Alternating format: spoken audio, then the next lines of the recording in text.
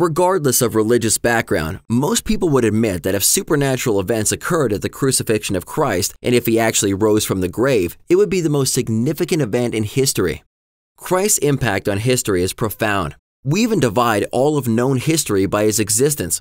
Did something amazing happen at Christ's crucifixion that led to the rapid expansion of Christianity around the Middle East, then quickly around the globe? Let's take a look at what the Bible says about the supernatural events that occurred at Christ's death. Now from the 6th hour until the 9th hour there was darkness over all the land. And about the 9th hour Jesus cried out with a loud voice, saying, my God, why have you forsaken me? And Jesus cried out again with a loud voice and yielded up his spirit. Then, behold, the veil of the temple was torn in two from top to bottom, and the earth quaked, and the rocks were split, and the graves were opened. And many bodies of the saints who had fallen asleep were raised, and coming out of the graves after his resurrection, they went into the holy city and appeared to many. So when the centurion and those with him who were guarding Jesus saw the earthquake and the things that had happened, they feared greatly, saying, truly, this was the Son of God. This passage includes 5 events that can be evaluated historically. Darkness covering the land for 3 hours, the temple veil tearing in half, a significant earthquake, many graves opening, and the dead coming back to life, and a Roman centurion and his soldiers having on-the-spot conversions after seeing the miraculous events at his death. Let's take a look at the first one, the 3 hours of darkness that occurred during the crucifixion, which was recorded by 3 of the gospel writers. The accounts given by Matthew and Mark were very similar, and Luke, the physician, wrote it was now about the 6th hour, and darkness came over all the land until the 9th hour, the sun failing. Note that all 3 writers testify that darkness lasted for 3 hours and that it covered all the land. Was this a natural event or a supernatural one? Actually, we believe it was a supernatural event because natural events that cause darkness, like storms and eclipses, just don't fit the historical descriptions of what happened. While storms can create temporary darkness, they don't cause the sun to fail, and none of the historical descriptions of this event, biblical or secular, mention a storm or even rain. Eclipses can also cause darkness, but only for minutes, not for 3 full hours.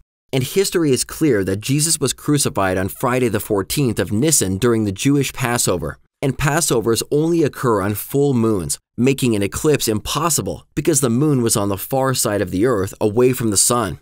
Before looking into the historical support for this event, let's first answer the question, why is it even important? At the crucifixion, God the Father placed all the sins of mankind, including yours and mine, upon his Son Jesus Christ, and God poured out his wrath upon him. Jesus stood in our place and bore the punishment we deserve. Jesus cried out in a loud voice, my God, why have you forsaken me? Jesus was separated from his Father for 3 hours. God signified this by blotting out the sun until Jesus had paid the price for sin in full. So the sun being covered in darkness represented what was happening to the sun as he was covered by the darkness of our sin and judgment. But is there any historical evidence to verify that 3 hours of darkness really happened? Actually, there is. We'll quickly review just some of the highlights from dozens of ancient historians who documented this event, and we'll use both Christian and non-religious sources. We've already reviewed the writings from 3 biblical authors who recorded them shortly after Christ's crucifixion. Then, for centuries afterwards, historians continued to write about this supernatural event in ways that were remarkably consistent. Let's review just some of these. Outside of the Bible, the oldest account was written by a historian named Thallus in AD 52. Scholars believe that Thallus recorded the event in a way that minimized the supernatural, trying to explain it as just a natural eclipse. Though we no longer have Tallus's original writings, we have the quotations from his works made by later writers such as Julius Africanus, a leader in the Roman Empire who was instrumental in setting up the public library in the Pantheon at Rome. Julius wrote the 5-volume set titled The History of the World in about AD 221. In this work, Julius wrote, Thallus, in his 3rd book of Histories, explains away the 3 hours of darkness as an eclipse of the sun, unreasonably as it seems to me. For the Hebrews celebrate the Passover on the 14th day according to the moon, and the Passion of our Savior falls on the day before the Passover. But an eclipse of the sun takes place only when the moon comes under the sun. And it cannot happen at any other time but in the interval between the first day of the new moon and the last of the old, that is, at their junction. How then should an eclipse occur when the moon is almost diametrically opposite the sun? The writing of Thales shows that the facts of Jesus' death were known and discussed in Rome as early as the middle of the 1st century, to the extent that unbelievers like himself thought it necessary to explain the matter of darkness as a natural event like an eclipse. But Thales did not question the historicity of Jesus, nor the 3 hours of darkness that occurred at his death. Rather, he affirmed it. At the time of his writing, anti-Christians had already been explaining the period of darkness as only a natural phenomenon, such as an eclipse. Origen, for example, had written that this idea of it being an eclipse was an invention of the pagans to discredit the Gospels. Phlegon of Tralles, a 1st century Greek historian born not long after the Crucifixion, wrote one of the most well-known books of ancient history titled Olympiads. Phlegon wrote, "In the 4th year of the 202nd Olympiad, there was a great eclipse of the sun, greater than had ever been known before. For at the 6th hour the day was changed into night, and the stars were seen in the heavens. An earthquake occurred in Bithynia and overthrew a great part of the city of Nicaea." Phlegon's account reveals several key things. The sun was darkened during Christ's death along with a great earthquake. The time of the darkness agrees with Matthew 27. His entry also gives us the year of the crucifixion, with the 202nd Olympiad running from July AD 29 to June AD 33. Also, several of the early church fathers quoted him, so there seems no reason to doubt his word. Another historian, Philippon, confirms the historicity of Phlegon's statement by writing, "And about this darkness, Phlegon recalls it in the Olympiads. He mentioned the eclipse which took place during the crucifixion of the Lord Christ, and no other eclipse. It is clear that he did not know from his sources about any similar eclipse in previous times, and this is shown by the historical account of Tiberius Caesar." Another well-known historian, Origen, when responding to Celsus, a critic of the supernatural elements in the Gospels, wrote, "With regard to the eclipse in the time of Tiberius Caesar, in whose reign Jesus appears to have been crucified, and the great earthquakes which then took place, Phlegon too, I think, has written in the 13th or 14th book of his Chronicles, and Celsus imagines also that both the earthquake and the darkness were an invention. But regarding these, we have in the preceding pages made our defense, according to our ability, adducing the testimony of Phlegon, who relates that these events took place at the time when our Savior suffered." Julius Africanus even wrote, "Phlegon records that in the time of Tiberius Caesar, at full moon, there was a full eclipse of the sun from the 6th hour to the 9th, manifestly that one of which we speak." Additional writers who refer to Phlegon's account of the darkness include Joannes Philoponus, Malalas, Origen, Eusebius, and Maximus. Together, this makes 7 ancient writers who directly quote Phlegon, qualifying this fragment as one of the best attested ancient writings. 4th century records from the early church fathers include the letter of Pontius Pilate, which he wrote to the Roman emperor concerning Christ. Well-known historian Justin Martyr even referred to these records. Pilate's letter stated, "And at the time he was crucified there was darkness over all the world, the sun being darkened at midday, and the stars appearing, but in them there appeared no luster, and the moon, as if turned into blood, failed in her light. And in that terror dead men were seen that had risen, as the Jews themselves testified, and the fear of the earthquake remained from the 6th hour of the preparation until the 9th hour." Tertullian, a jurisconsult familiar with the Roman archives, wrote in AD 197, "At the same moment about noontide the day was withdrawn, and they who knew not that this was foretold concerning Christ thought it was an eclipse. But this you have in your archives, you can read it there." He continues, "Yet nailed upon the cross, Christ exhibited many notable signs by which his death was distinguished from all others. At his own free will, he with a word dismissed from him his spirit, anticipating the executioner's work. In the same hour, too, the light of day was withdrawn, when the sun at the very time was in his meridian blaze." Those who were not aware that this had been predicted about Christ no doubt thought it was an eclipse. Writing about the year AD 315, Eusebius, who was a historian of the Emperor Constantine, wrote, "Jesus Christ underwent his passion in the 18th year of Tiberius, AD 33.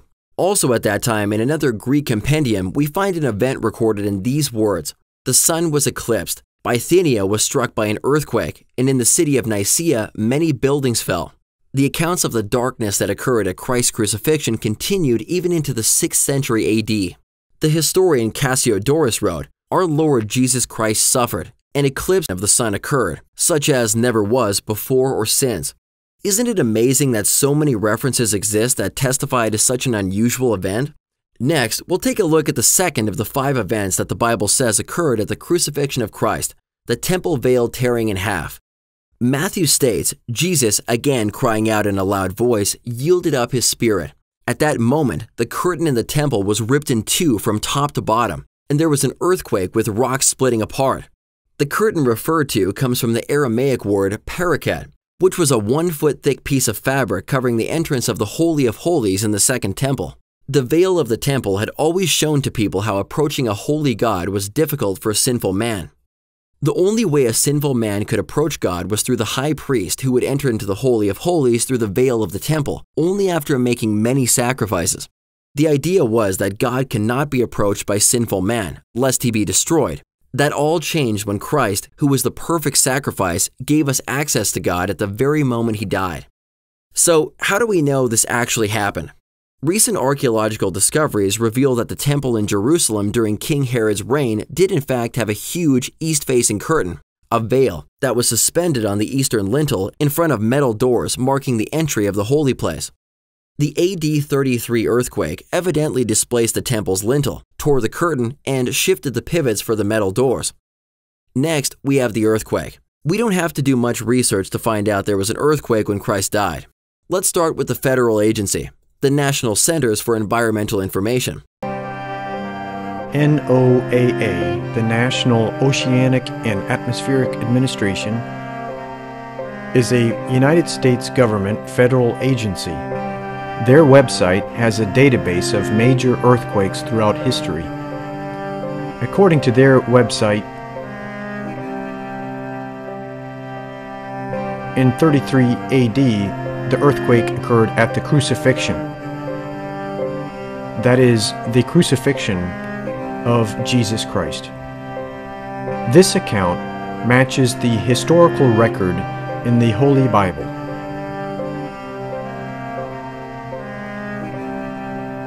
Jesus Christ was about 33 years old when he was crucified. There was an earthquake and the sun was darkened.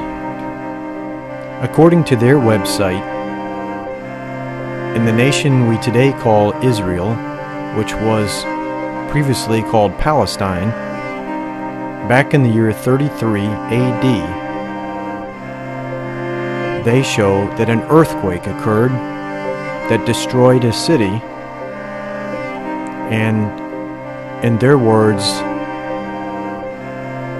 it was at the crucifixion. This is based on their references dating back from 1853 and 1985. This matches the account given in the Holy Bible, which shows that Jesus Christ, when he was about 33 years old, was crucified. The sun was darkened, and there was a great earthquake. Now when the centurion and they that were with him watching Jesus saw the earthquake and those things that were done, they feared greatly, saying, Truly this was the Son of God. We've already covered many of the historical accounts that attest to both the darkness and the earthquake at Christ's crucifixion. These include Phlegon of Tralles, who said an earthquake occurred in Bithynia and overthrew a great part of the city of Nicaea, as well as certain places in Italy. Origen, who noted the great earthquakes, which took place during the crucifixion. Pontius Pilate, who said, the fear of the earthquake remained from the 6th hour of the preparation until the 9th hour. And of course, Matthew's account, which even many secular historians consider valid. Even Pliny the Elder wrote an account of an earthquake occurring in the surrounding regions at that time. Leading up to more recent times, geological research dating back nearly a century has also documented earthquakes during this time in Jerusalem, Judea, and Bithynia. Within the last couple of decades, geological studies published in several scientific journals document a significant earthquake occurring in that region in AD 33. These studies have been reported in mainstream media outlets like NBC News and others. More recently, several geologists have studied the sedimentary layers of the Dead Sea and other areas surrounding where Christ was crucified, They found geological markers for several earthquakes that occurred at times that correspond with dates indicated from historical documents.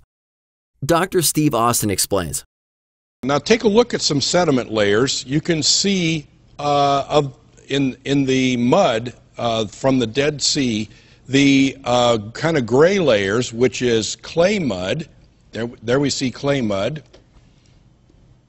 We see clay mud here. And then we see the white layers, which are calcium carbonate mud. And that's a different kind of mud than the clay mud.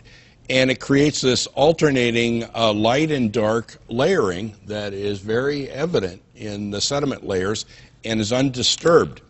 Now, what is interesting about that is how little disturbance there is except for the earthquakes. And this graphic shows the idea of how earthquakes create a record within the sediment layers of the Dead Sea. So you have laminated sediment, as shown here in the pre-seismic situation, pre-seismic Dead Sea sediment, and it's laminated. It's laminated right here. Now what happens is an earthquake occurs, and it shakes the sediment, and the upper part of the sediment liquefies or becomes lofted during the earthquake and then recompacts to make a disturbed layer, and then post-seismic, after the earthquake, that layer is buried. And so you have a record inside of the sediment layers of the earthquake. Take a look at the detail of 33 AD. You can see the thin layer running right along here. And then you can see the post-disturbance layer. And all that wrinkling going on there is the effects of the earthquake wave impacting that sediment. The light layers are the chemical carbonate layers, and the gray layers are the clay layers. And it looks like an earthquake of about magnitude 5.5, maybe magnitude 6, shook the bottom of the lake. It's amazing. There. Dr. Austin's research has been published around the world. Next, we have the graves opening and numerous people being raised from the dead after Christ's resurrection. Matthew recorded, "The graves were opened, and many bodies of the saints who had fallen asleep were raised, and coming out of the graves after his resurrection, they went into the holy city and appeared to many." Wow. If this really happened, it certainly would have set Christ's death apart from any other in history, and it would have created quite a stir among the people of that time. The Apostolic Father Ignatius records the earliest commentary we have on this event, and his works have been widely trusted throughout church history. Ignatius wrote to the Trallians, "For says the Scripture, many bodies of the saints that slept arose, their graves being open. He descended, indeed, into Hades alone, but he arose accompanied by a multitude." He also acknowledged this event in a letter to the Magnesians between AD 70 and 115. Early church fathers in the East also verified the historicity of Matthew's account. Cyril of Jerusalem wrote, "But it is impossible, some will say, that the dead should rise, and yet Elijah twice raised the dead when he was alive and also when dead. And is Christ not risen? But in this case both the dead of whom we speak himself arose, and many dead were raised without having even touched him. For many bodies of the saints which slept arose, and they came out of the graves after his resurrection, and went into the holy city, evidently this city in which we now are, and appeared to many." Finally, we have the letter of Pontius Pilate to the Roman emperor where he mentioned that people were terrified, having seen dead men risen, as even testified by the Jews. Many other biblical and secular scholars confirmed this resurrection event, including Hilary of Poitiers, Chrysostom, and even St. Augustine, St. Remigius, Thomas Aquinas, and John Calvin. Finally, we have the centurion and those with him who witnessed the earthquake and other events, who feared greatly and proclaimed, "Truly, this was the Son of God." What type of events would it take to persuade a battle-hardened Roman centurion in charge of an execution to come to great fear and acknowledge that Christ was the Son of God? Think about it. Here is a guy in charge of 80 soldiers that is moved to such fear that he admits right in front of his subordinates that the very person they are trying to execute is the Son of God. There must have been extremely out-of-the-ordinary things going on for this to happen. So there we have it. The darkness, temple veil, earthquake, dead people rising from their graves, and the same-day conversion of a Roman centurion and his soldiers. These events were followed by Christ's resurrection and 2,000 years of changed history. Seems to be on the miraculous side to me. Looking for answers about what the Bible teaches about creation, the fossil record, dinosaurs? Download the Genesis Apologetics app from the iTunes or Google Play stores for answers to these questions and more.